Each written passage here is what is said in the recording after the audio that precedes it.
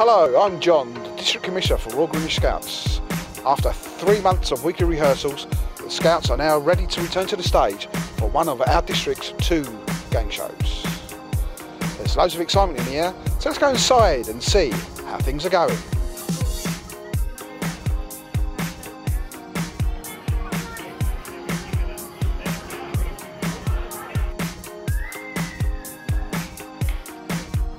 A gang show. It's a collection of all ages of Scouts, Guides, from 6 until well past 60, where they'll join together with sketches, songs and simply happiness.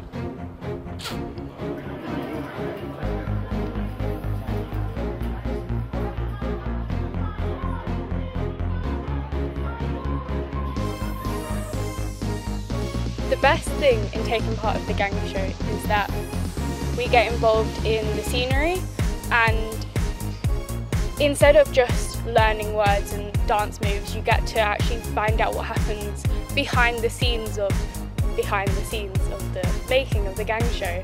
And it's a very good experience to learn new things besides just words and dance moves, and you make more friends and you get closer to your crew members doing that. I believe other explorers, clubs and scouts should join in the gang show, as you make lots of new friends and it's a great experience.